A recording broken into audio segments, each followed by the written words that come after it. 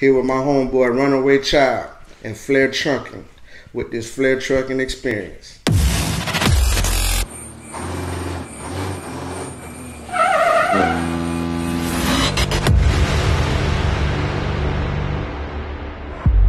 So, Son Trees, what did it take for you to actually start your company? Like, how hard was it? Oh man, to be honest, when I first, I started out with Prime Incorporated, and my whole thing was safety and learning how to operate a vehicle. I wasn't too worried about no money because I knew I had my bills at a low rate. You know what I'm saying? So the best thing that helped me out was when you go to do a lease for them, they automatically make you an LLC. Right. And the way they do it is slick. Especially if you don't know what you getting yourself into. You your own company, that's the only thing you know. But you are a subcontractor up under their company, meaning if you hurt somebody, hurt yourself, or whatever things you do, that's on you. And you got to pay for your own fuel and everything. But they get benefited off of you. So the pay you getting at the time was probably, it was good for me because I kept my everything low. Right. But it was killing other people. If they didn't make no money for whatever reason, maintenance, or they didn't run hard, or they missed a couple of appointments and they had to sit, it'll hurt them because they live check to check and they got all this stuff at the house. Right. But my overhead was so low, I was able to navigate through that. And once I started realizing that, hey man, you a LLC, like it's a lot to come with that. Go beyond what our people like to do, was just go by whatever rules are set for them. You set your own rules.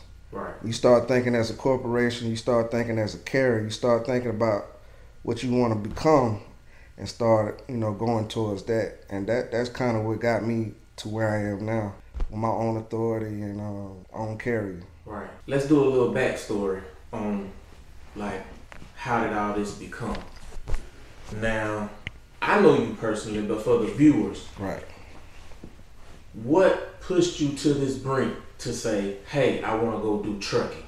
What made you want to get into the whole arena of trucking? Man, I tell the story all the time. Well, we used to work at a plant, a nameless plant, and I stayed in that plant for 18 years, and bruh, not knowing about. And when you say plant, you mean factory, right? Factory, yeah. Factory company where you work 12 hours or unlimited hours, sometimes 16 hours if you can get away with it. 7 days a week. 7 days a week, and holidays and everything. At the time, I thought that's all I can do. I thought that's my value. Right.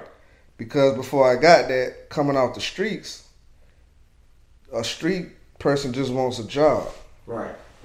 He ain't looking for a career or anything like that. He just trying to get some money to keep him off the streets. Right. And if he making enough money that he ain't got to do nothing street wise, then he doing good for himself. But when you have a whole family, that's a different play. It's different if you by yourself, but when you got a family, it almost pushes you back into the streets. You know what I'm saying? Right. But you start working at this factory or whatnot, and 7 days, 12 hours, sometimes 16 hours. So what brought you to the brink of saying, hey, this is just not enough for me, I need to do something different? Oh man, it was about, I say from the age of 27 to 33, I was still trying to be a rap superstar. Right. And it just wasn't panning out because how I was going about it and the resources I had to go about it.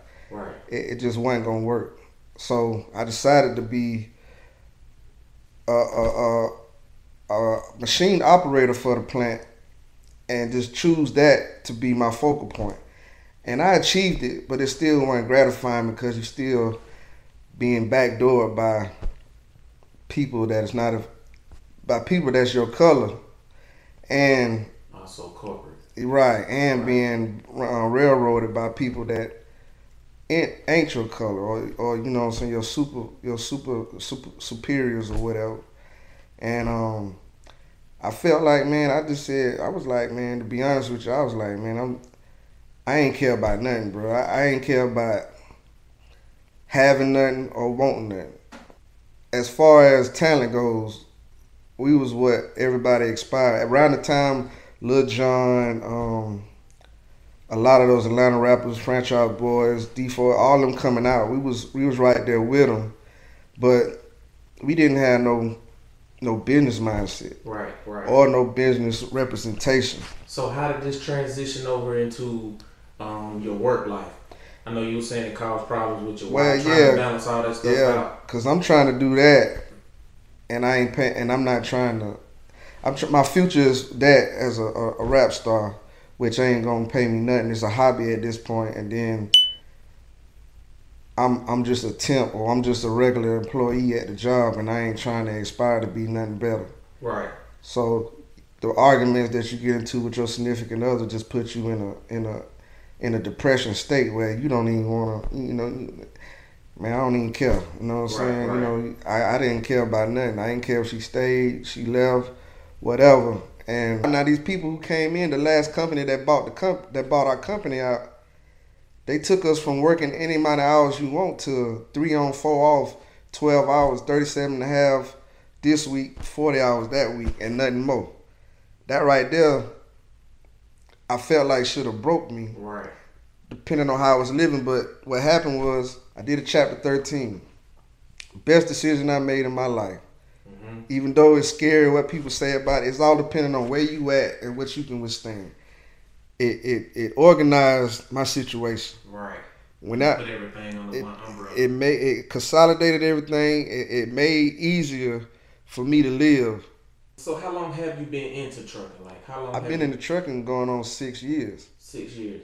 So I knew that the plant was gonna get shut down. Right. I knew it was gonna get shut down. So I had already my sons. A lot of people had got laid off from the plant. So a few of those guys got laid off that wasn't making no money at the plant. They started driving trucks. Slimbo was one of them, but I didn't talk to him that much. Truck boss. Truck boss, yeah. I didn't talk to him that much. But a couple other guys I did. And if I didn't talk to you, I was watching you on Facebook, right, sharing your accomplishments. Right. Then my son, as soon as he turned 21 in 2014, he started driving trucks. Right. He said, man, I'm finna go drive trucks. He was already in college. Mm-hmm. He said, man, I'm finna go drive trucks. I'm like, all right, man, go ahead. He was telling me all the good things about it and everything. So, all right. So he left. He left about 4 months. I say about the last month and a half, 2 months, me and him talked daily while he would drive. And I would just ask him questions about trucking. Right. I say, at the end of those 4 months, he pulled up in the yard in a big old rig, manual, mm-hmm, whipping it, and probably had about 30 or 40 grand in his pocket. Talking about what he finna go do. Right. I'm like, hold up, what? Hold up, what? He said, over here living like this. I said, hold up, what? He said, yeah, man, it's lovely out here, man. You can do this, do that, man. I said, okay. I said, okay, you ain't got no kids, you ain't got no responsibility. So I'm gonna take your 40 and cut it in half to 20 if I go out there. Right. I just need the support system. You know, my wife and my daughter, right, to hold it down while I do this. Uh-huh. I started making goals, planning out stuff. Mm-hmm. And as I started making goals, so some schedules in your life. I'm looking at short-term and long-term goals, and I'm like, okay. But the one thing I didn't want to touch at the time was my wife. I'm like, I don't know how she gonna do this, how she gonna take that. Because another idea I was gonna have is when the plant shut down, I was gonna go to Kentucky, Oklahoma City, and work at another plant. And they was gonna give you 20 grand per per family to go. Right. So I was looking at that, and I'm like, that'll be easy. And she had the mindset, well, you go. Yeah. I ain't going. I ain't going. So that's what made me say, well, I don't know if I'm gonna tell about this trucking thing. So once our son started driving, and I knew then I can do it because he was doing it, and he was showing me and telling me all the ropes, and she was okay with how he was doing it. Right. I said, well, she should be okay with, if I get out there. Right. So I mentioned it to her probably at the end, right before they let us go. And she was like, I already know. I done heard it from everybody else. I'm like, well, You had to do what you had to do. Yeah, you know what I'm saying? I didn't want it to be no big thing, a big argument or nothing, but. Okay, so now you in the truck. Yeah. Your first experience. I'm what in was the that truck. like? Man. Were you scared? Man, I was nervous, but I was. You was adamant. Yeah, I was determined to make it work.